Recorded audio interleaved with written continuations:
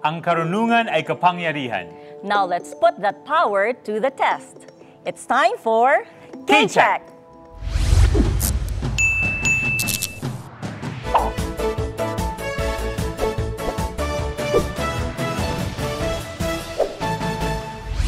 Hello everyone, I am Junel Labor. Ako po si Amy Sue Martinez and this is K-Check, the newest and smartest game show on Philippine television. We search all over the country for people na hindi nagsasawang dagdagan ang kanilang kaalaman. Titignan natin kung gaano katindi ang brain power nila.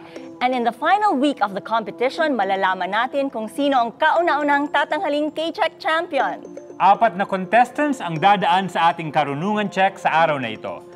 Joseph is a BS Information Technology graduate from PUP who is also an aspiring and passionate artist for media and entertainment. Nard is a third-year mathematics education student at UP Diliman, currently serving as a college representative to the University Student Council and is multilingual. Paulito is a digital filmmaking graduate of De La Salle College of St. Benilde who finds vlogging an interesting way to improve his skills in filmmaking and storytelling.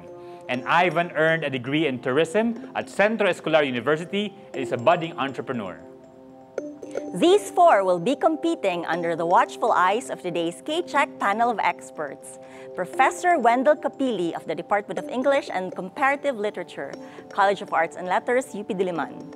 Professor Ricky Nelias of the Institute of Chemistry, UP Diliman.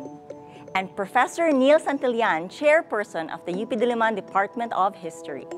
And now, contestants, papasok na tayo sa K-Check Paramihan, where each correct answer is worth 10 points. This is your chance to bank as many points as you can and take the all-important early lead. Let's begin!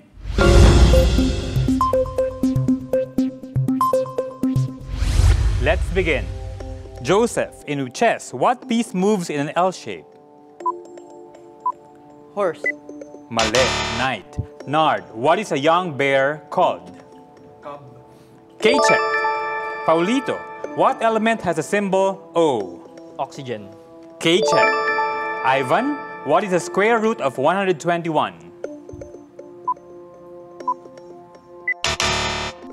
Mali, 11. Joseph, what element has a chemical symbol C? Carbon. K-Check. Nard, how many centimeters are there in 1 meter? 100. K-Check. Paulito, in chess, what piece moves only in diagonal directions?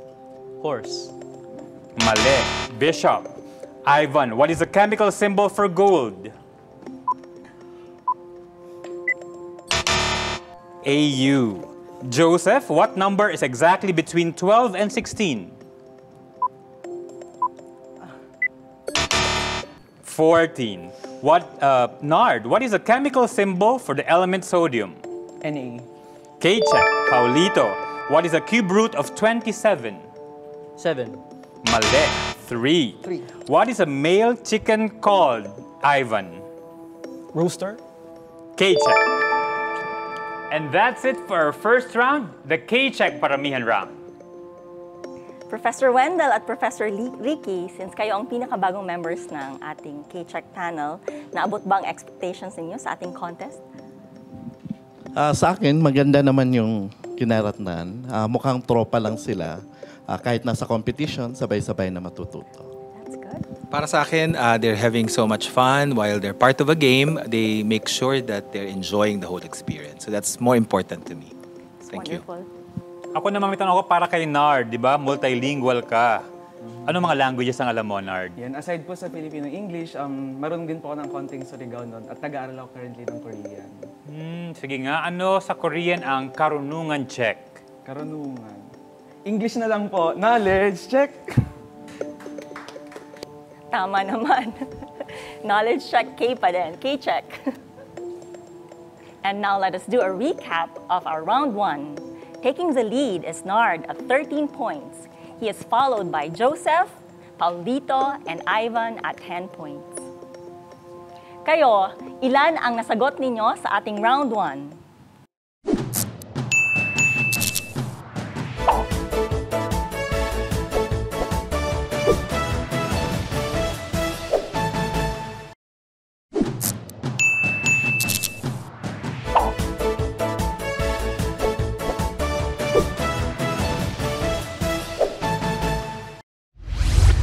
Tuloy pa rin ang ating karunungan check.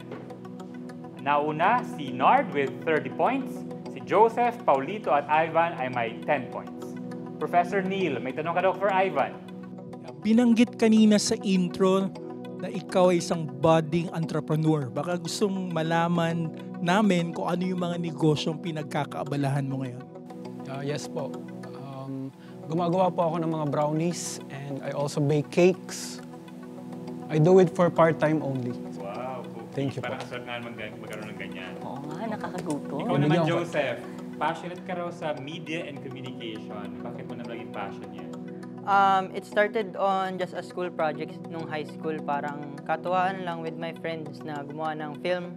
And ayun, ever since, sumali na kami ng mga contest within local and internationally. And parang natutuwa ako just to act and portray the characters to give it a life. Mukhang aspiring actor si Joseph. We're now going into K-Check Pabilisan. Buzz in first for the right to answer the question. Correct answers are worth 20 points. Pero sa round na ito, minus 10 points ang maling sagot. Kaya contestants, think before you press that buzzer. Let's begin!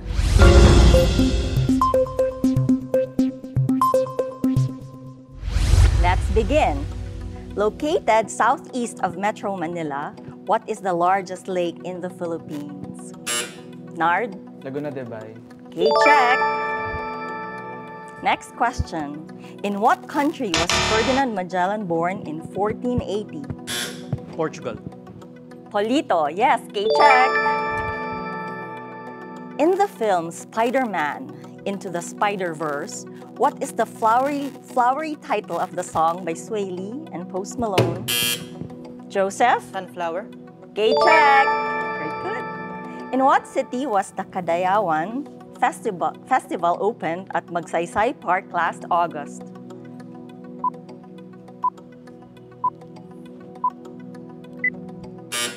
Nard? Bacolod. Mali.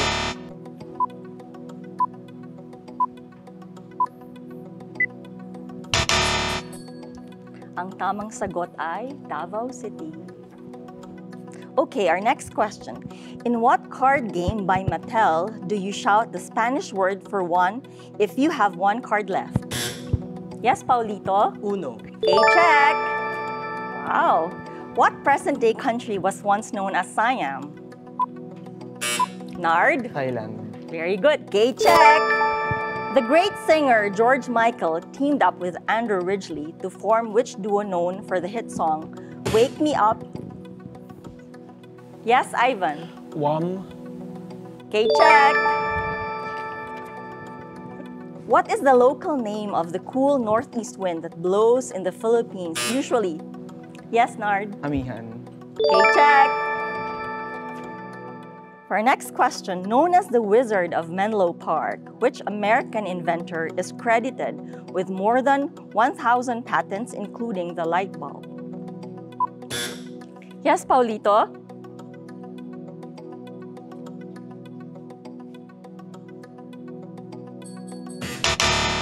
Sorry guys, you did not make it. The correct answer is Thomas Edison. In 2016, John Arcilla received the FAP Best Actor Award for portraying... Yes, Joseph? General Luna. The correct answer is Antonio Luna. Okay, check. Yay! What is the present name of the former capital of South Vietnam, Saigon? Yes, Ivan? Ho Chi Minh City. Okay, check. Once the most popular in the US, what dog breed includes the name of a Canadian province?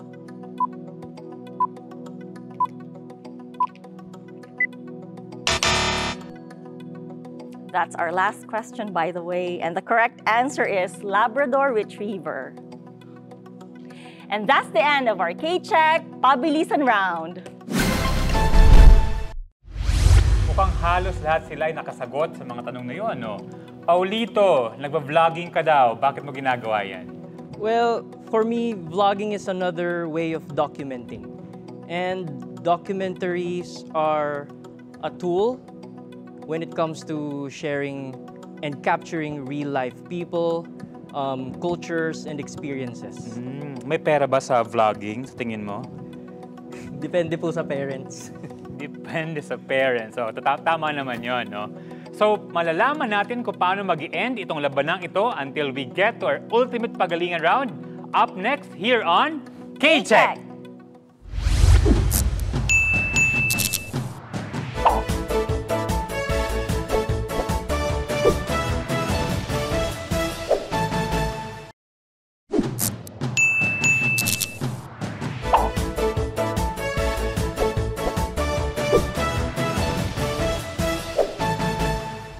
Welcome back. Let us now look at our current ranking.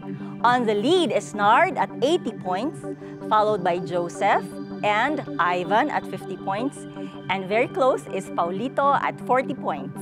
We'll find out kung sino ang magiging champion sa ating K-Check Ultimate Pagalingan, where correct answers are worth 30 points, wrong answers get a 15-point deduction. At para mas madagdagan ang kaalaman ng ating mga contestants at viewers, sa round na ito sa mga professors ng ating panel of experts manggagaling ang mga tanong. At the end of this round, malalaman na natin kung sino ang tatanghaling K-Check Daily winners. Contestants, Let's begin!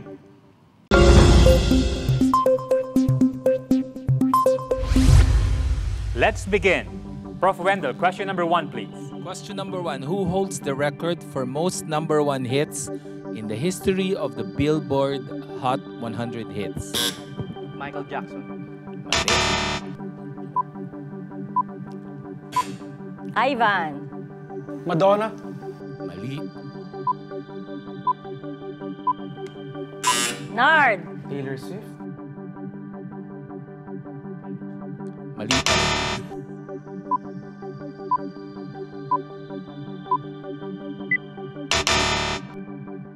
Ang tamang sagot ay Beatles.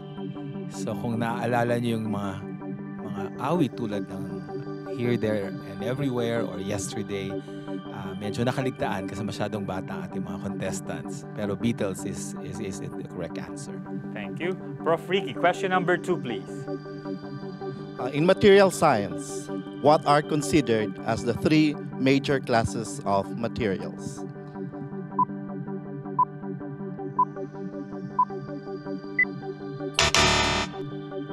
Nakikita natin to sa mga gamit natin. Ito ay metals, ceramics, and polymers. Prof. Neil, question number 3, please.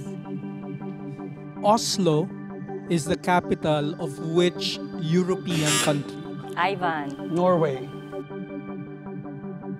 Ito ay ang kabisera ng isang kaharian sa Hilagang Europa.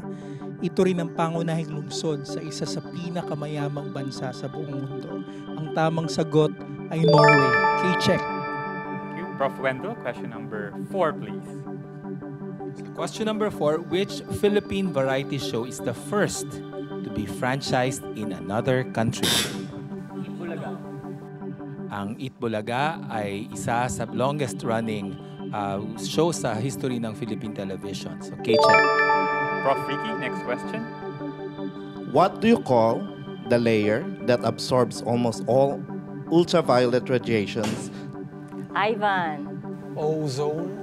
Dapat natin pangalagaan to? Yes, ozone layer. Prof. Neil? In 2016, who became the first individual to receive the NBA Most Valuable Player Award by unanimous vote? Ivan. Kobe Bryant. Mali.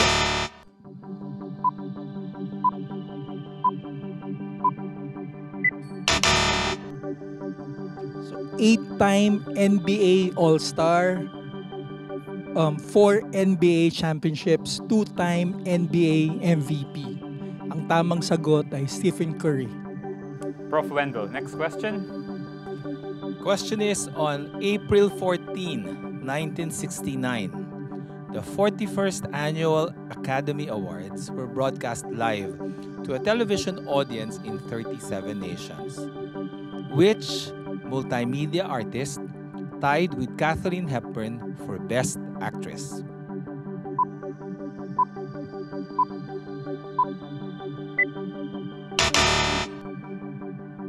nakasagot. So ang tamang sagot ay si Barbara Streisand. Prof. Ricky. Sa chemistry, which quantum number gives the shape of an electron's orbital?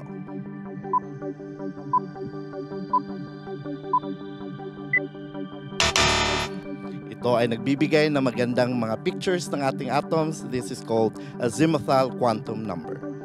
Prof. Neil, next question. Which two animals can be seen on the Philippine coat of arms? Nard. Lion and eagle. So, nakabatay ito sa flag and heraldic code of the Philippines, 1998. Ang nakikita nating dalawang hayop sa ating coat of arms ay ang American bald eagle at ang Spanish lion rampant o kaya eagle ang lion ang tamang sagot. K-check. Prof. Wendell. Ang tanong, Christopher Columbus was among the last explorers to reach the Americas. Ang tanong, what was his nationality? Polito. American. Nard. Portuguese. Mali pa rin. Ivan. British. Mali pa rin. Ang tamang sagot ay Italian. Prof. Ricky. Sa question naman tayo ng biology. What do you call a cluster of genes that are transcribed together to give a single messenger RNA or mRNA molecule?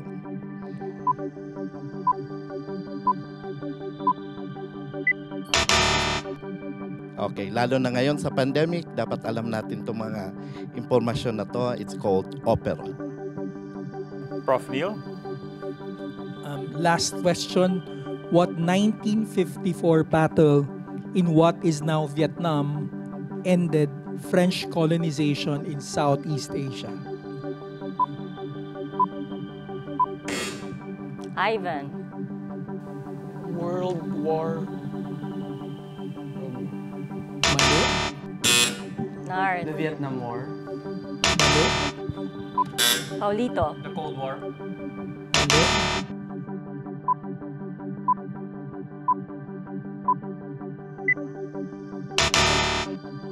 Pinangunahan ni Ho Chi Minh ang paghihimagsik laban sa mga Pranses. Nangyari ang labanan sa Dien Bien Phu. So, ang tamang sagot ay Battle of Dien Bien Phu. Thank you so much, Prof. Neil. And that's it for the K-Check Ultimate Pagalingan. And that's it for the K-Check Ultimate Pagalingan. Congratulations to Nard, our K-Check Daily winner, with a final score of 65 points. We'll see Nard again on Friday when he competes with our daily winners for a spot in our semifinals.